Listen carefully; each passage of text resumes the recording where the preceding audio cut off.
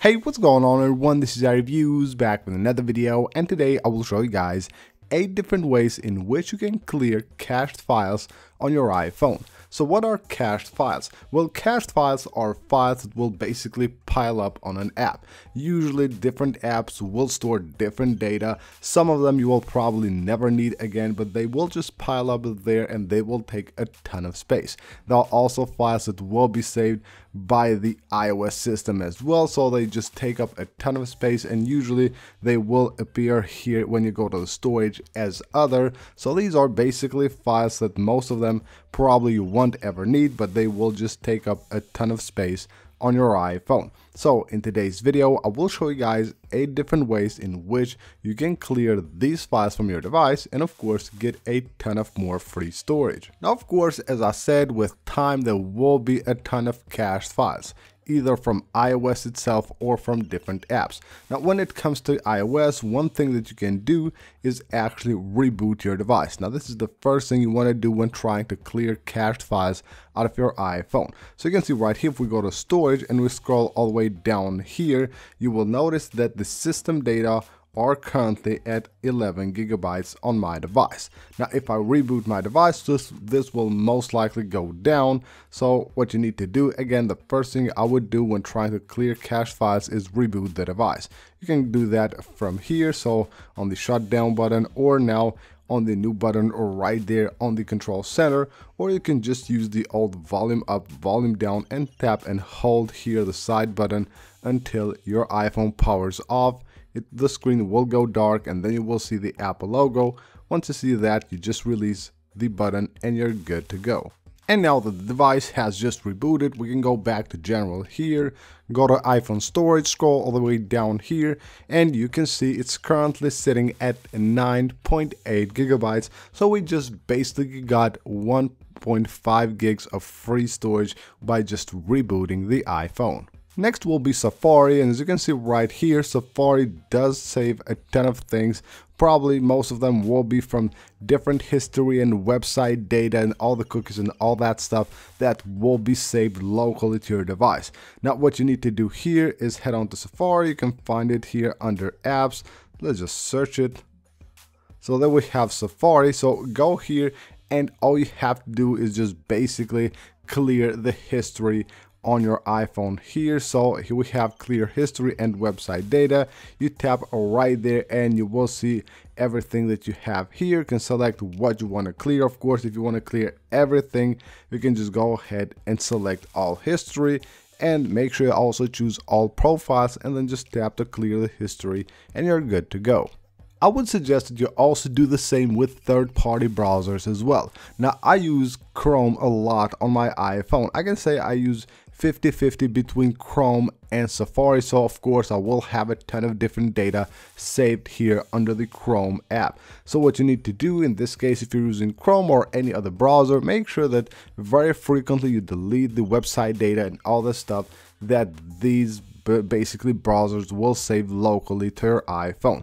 So in this case, in Chrome, you go here and all you have to do is go to privacy and security. You will have delete browsing data, and of course you will have here a few different choices. Now what you can do here with Chrome, now this is a pretty cool option that Chrome has, is that you can choose to not clear the history, but you can then clear the website data, cookies, cached images and files, and all that other stuff. And of course you can deselect also saved passwords if you don't want to clear them. So basically you just clear the things that you need. That's an amazing option that we actually have here with the Chrome app.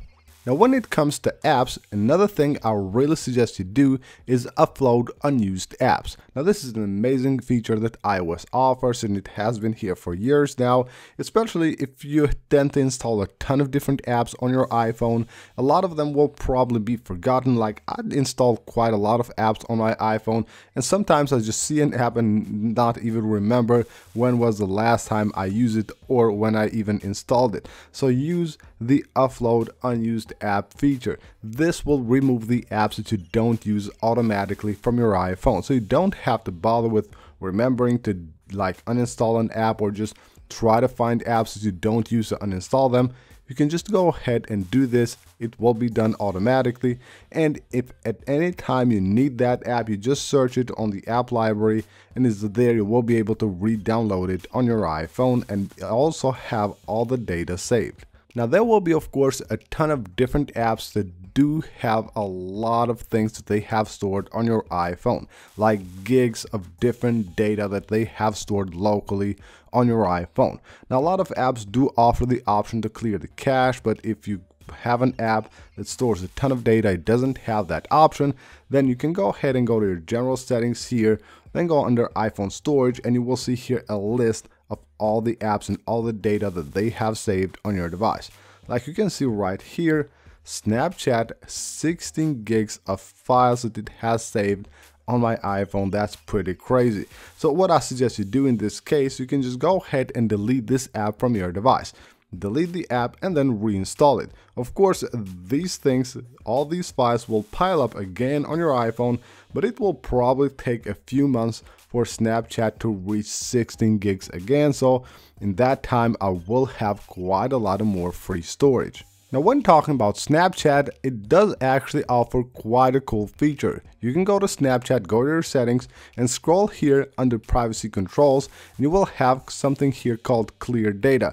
You go there and you will basically see everything here that Safari saves on your iPhone, from the lenses, the search history and all that, and then you will have here clear cache. So what it will be basically here, you will see just a button. It allows you to tap right there. It will restart Snapchat and clear all the cached files that this app has saved on your iPhone. Now the same goes here for Spotify as well. I know a ton of people do use Spotify on their iPhone. So on Spotify, just go to your profile and then go to settings, and you will have the storage option right here. Now it will show you here what you have saved on your iPhone. So you can see in this case on my device, I have 2.4 gigs of downloads, things that I have downloaded on Spotify, but I have 7.2 gigs of cached files.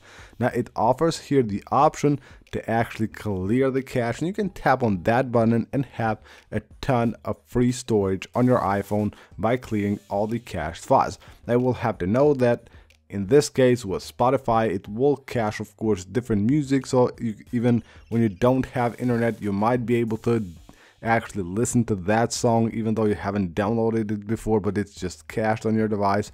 But if you clear the cache, of course, they will all be removed.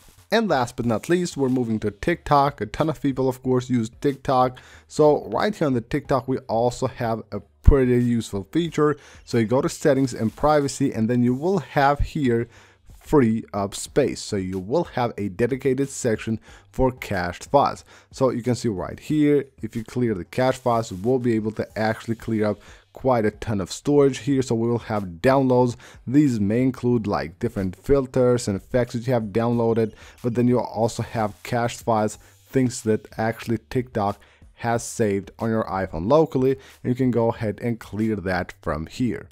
So that is it for this video, guys. Hope you guys enjoyed the video. Go ahead and leave a like if you did. Of course, subscribe for more iOS 18 videos, and I will see you on the next one.